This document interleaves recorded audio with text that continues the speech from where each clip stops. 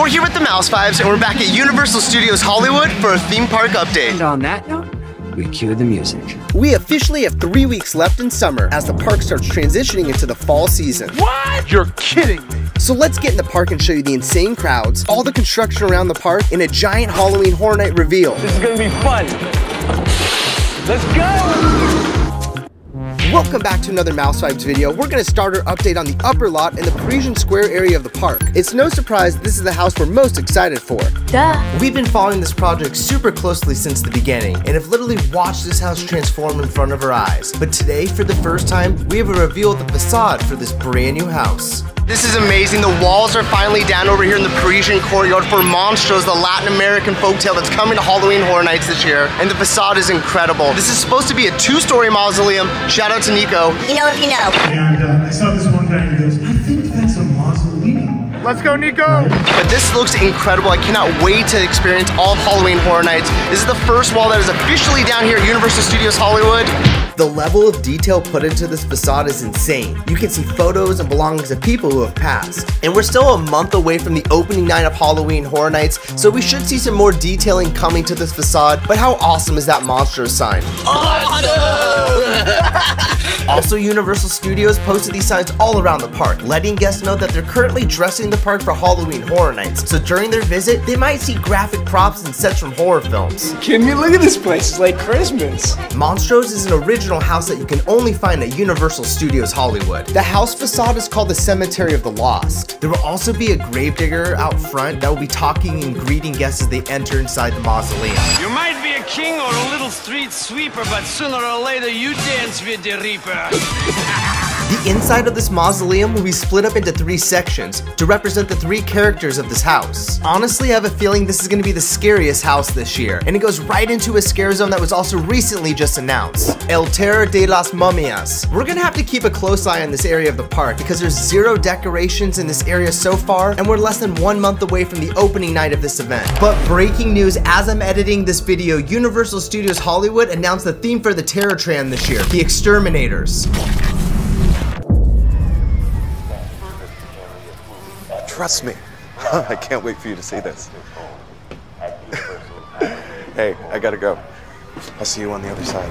Looks like we have another character we're introducing. This guy wasn't in any of the announcement videos so far. Alright, pause here. Again, we have the tagline for Halloween Horror Nights, never go alone. And just like our other victims, this person is alone. L for love. Good time. Are you tired of humans? Are you sick of being stepped on, squashed, swatted, and sprayed? Is this guy for real? We outnumber humans 1,000,000,000 to 1. Humans don't stand a chance. This handsome guy right here is Larry Larva. He was briefly mentioned at the Halloween Horror Night panel at Midsummer Scream this year.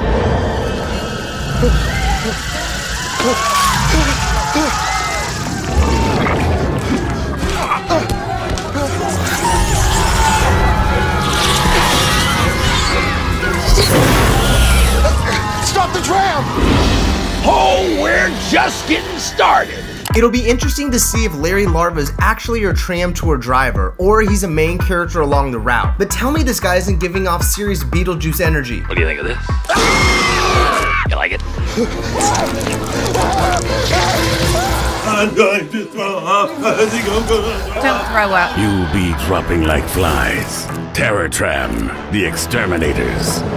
If you're gonna spew into this. I'm honestly super excited for something new to come to the Terror Tram this year. Last year, Ashley and I went to Halloween Horror Nights Orlando and did the Bugs Eaten Alive house. Listen, Ashley and I both hate bugs, and when we went through this house last year, we were both terrified. It was the house we were looking forward to the least, and after going through it and seeing all the physical props and set decorations, it was actually really fun. It was not fun. It scared the crap out of me. I couldn't see. I was breathing in fumes. I got every single scare. The guy was like, "Gah!" And the little wall thingies. That was effed up. 5 out of 5 vibes. I almost pissed myself again.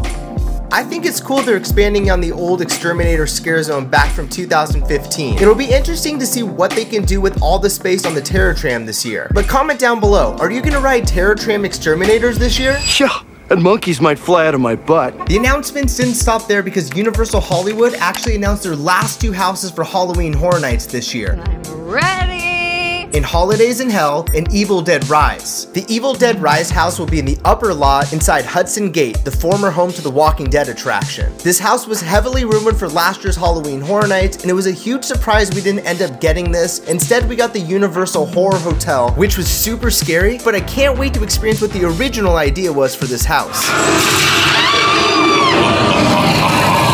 Now let's show you where all 8 houses will be located at this year's Halloween Horror Nights. We just went over Monstros, Monsters of Latin America, and Evil Dead Rise. Both of those will be on the upper lot in Hudson Gate and the Parisian Courtyard. And the other 2 houses on the upper lot this year will both be in the Curious George parking lot area in Chucky Ultimate Kill Count and the Universal Monsters Unmasked. Cool.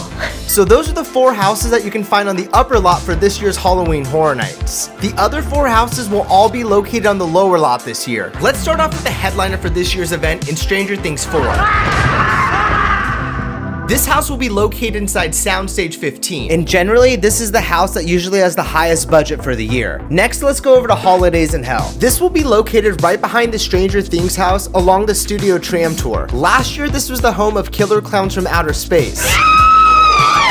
The third house on the lower lot is The Last of Us. This is located behind the show building for the Revenge of the Mummy ride. And recently they've added more detail to the facade, and it's starting to take shape and resemble the quarantine zone in Pittsburgh from the game. You have learned well. And the final house on the lower lot will be for The Exorcist Believer. This is the first time I've seen 4 houses on the lower lot for Halloween Horror Nights. Initially I thought it might go inside Soundstage 24, but I haven't seen much action coming out of that building recently. So I'll tell you where I think it's gonna be now. I'm not gonna lie to you. Oh no. So that's gonna be all 8 houses for this year's Halloween Horror Nights. But I wanna hear from you guys. Which house are you most excited to go in this year?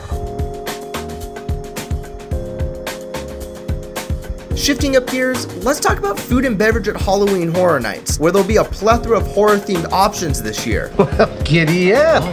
Starting on the lower lot, where Stranger Things fans can visit Surfer Boy Pizza for a variety of pizza flavors. It's pizza time. My guess this is gonna go in between the Studio Cafe and the Panda Express on the lower lot. The last 2 years, this place has been serving a barbecue with Leatherface's barbecue and Killer Barbecue from Outer Space. And I kinda like the idea of them switching it up this year and going full Stranger Things on the lower lot. Bringing Surfer Boy Pizza will be a huge draw. And I hope they don't just serve pizza there, but we can actually get pizza fries. That would be a Halloween Horror Night. Miracle! I know what I'm talking about. And once again, Studio Scoop will transform into Scoops Ahoy, where you can get all the best ice cream. 2 scoops, sir? 2, make it 3. I'm not driving. And new this year is an 80s themed Stellar bar with mixed cocktails. My guess this is going above the Jurassic World ride. That patio last year had the Weekend After Hour Nightmare bar, and that thing was seriously packed every night. This bar area is going to be super popular. I mean, who doesn't love an 80s themed bar? The best place to be is here. The show goes on! I still know how to party. The Dias de los Muertos celebration is coming back to the Universal Plaza, serving up an array of Latin folklore themed cocktails, Little Cocina taco stand, and a margarita bar. Unfortunately, you wouldn't be able to tell that a Halloween celebration is coming up soon, because this entire plaza is still filled with Fast and the Furious cars in promotion for the movie Fast 10. Also new this year, the Hollywood and Dine will transform into a Chucky themed barbecue restaurant, serving up brisket, chicken sandwiches, pulled pork, and mac and cheese. Rib, pork, I don't even know what this thing was. Hopefully it's an animal. It may not be. And right across the way in the Carl Lemley patio will be the Peacock Halloween Horror Night bar, with themed cocktails from The Purge, Chucky, and photo op opportunities with scare actors. This isn't surprising at all. The Peacock streaming service has been promoted in the park all year long, and our friend Kevin Heimbach from Orlando recently broke this story with HHN Orlando. What I think is happening here, it's gonna be a bar, but it's gonna be the Peacock themed bar. It says, new this year, Peacock's Halloween Horror Bar will feature themed libations within an ominous nightclub vibe, photo opportunities, and more. You're gonna be a star.